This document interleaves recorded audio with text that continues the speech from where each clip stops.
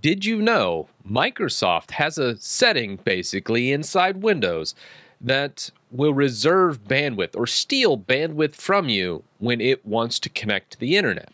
So if you do a long data transfer, you'll see these sharp valleys in the graph where you lose a lot of bandwidth, and that's because during that big file transfer, Microsoft wanted to check to see, hey, are you licensed? Or, hey, I'm going to be doing a Windows update and I'm going to start downloading that update. And the update will take precedent over what you are doing right now. It's very much like going to an amusement park, buying a regular ticket, and then having a bunch of rich people with a fast pass just basically cut in front of you because they have the fast pass and you don't. Well, when you're using Microsoft Windows, they have the fast pass and you don't, unless you do this setting. So let's get on the desktop and do this setting. I'm going to show both the professional version, which uses group policy. So if you have Windows 10 Pro, we can do that. If you have Windows 10 Home, you have to do a Regedit. And I'm going to show both these and also add it to my toolbox from the prior video. And if you haven't checked out the video, I'll link it up here. Be sure and check that out after you watch this. So let's get on the desktop and show you what Microsoft's doing. All right, so right now I'm doing a pretty big transfer. It's about a terabyte of so information locally from one box to another, just throwing some games on this machine as I'm making a new gaming rig. Now, with this, you'll notice these giant valleys. Now, some of this can be just a big file dump where it's a bunch of little files. Usually you'll start to see something, but once it runs into a big file, typically you should have a real steady line. Well, with the bandwidth limitation, you won't ever get that steady line across. You'll always have just these little cuts in your actual bandwidth graph and performance. Now, let's go into first go start, and then, or just right click on the start button, hit run, and then we're going to just type WinVer. First off, let's make sure you're on Windows 10 Pro or above. If you're on Windows 10 Home, check down below. I'll leave a timestamp for the Regedit. Now, you can do both the Regedit and the group policy if you're a Pro user or above, but just know you won't have access to the local group policy if you don't have Pro or above. But Regedit will still get you there. With that out of the way, we know what version of Windows we're on. We're going to go start, run again, and this time we're going to go gpedit.msc. And from here, we're just going to go to Administrative Tools, Network, QoS Packet Scheduler, and Limit Reserve Bandwidth.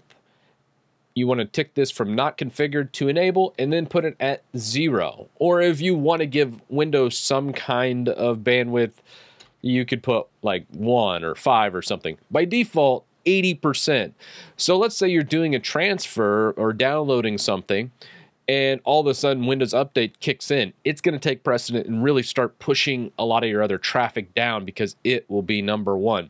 With this off at 0, it won't give anybody any priority. Everyone will be equal and the same. So when Windows Update and what you're doing hits, it'll be like, hey, this guy is number one, and you're just going to have to wait your turn. And that's basically what this is doing. So I always recommend just removing reserve bandwidth, as I don't care about how much this is enabled. I haven't noticed much of a difference by putting it at 0, and I haven't seen any negative consequences. But you can always change this back if you do see something. But I've never experienced it personally. Again, let me know in the comments if you do. So we'll just enable that and close this out. You can actually deploy this policy just by going into command prompt and then just doing a GP update as well. This would be another way of doing it. Most people just reboot their computer, but this is another way to do it. If you do a force, it'll require you to reboot as well. All right, now it's the time for the registry edit. Now this one's going to be a little bit more because we're basically adding a feature to Windows Home that doesn't exist by default. And we can do that through registry. We're going to go to the start menu, just right click and run. And then we're going to type regedit. And what we'll do is I'm just going to come back into here. This is what you're going to see. Come into local machine, software, and we're going to go to policies, Microsoft. And you're going to be looking for pschedule, but you won't see that anywhere. So we need to add a key, basically adding this feature so we can say, hey, Microsoft, we don't want any limited bandwidth. So we'll go right click, new, key, P SCHED, enter. Only the P is capitalized, and capitalization does matter. And next up, with this selected, we now can see the full path name up here as it is. We'll right click, go new, and we're gonna want dword. It's a 32-bit value that we'll be doing. And then we're gonna go non with a capital N, best with a capital B, and none of these have spaces in between them. If you've never done a Regedit before, spaces are bad. And then effort with a capital E, limit with a capital L. So it should look exactly like this. And the default value here is usually 80, but obviously we want to just leave it at the default of 0 because we want to just disable this thing. We have now done the registry edit, and we'll just simply close this out and reboot the computer.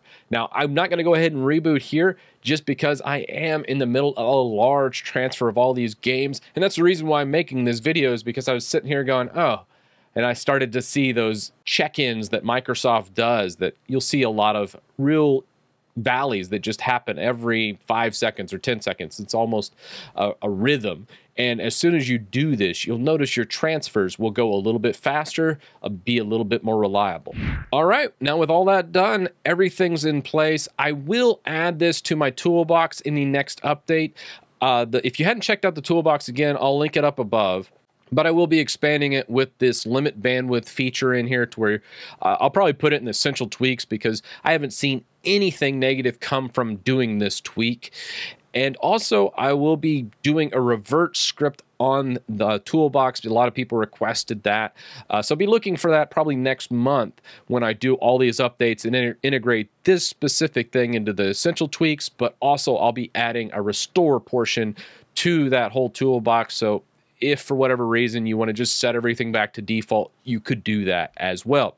But with all that said, let me know your comments down below. As always, I always look forward to reading them. It just makes me able to make a lot better content for you just by getting your feedback and going, hey, okay, you know about that. What about this feature? Because a lot of times I get those ideas from comments as well.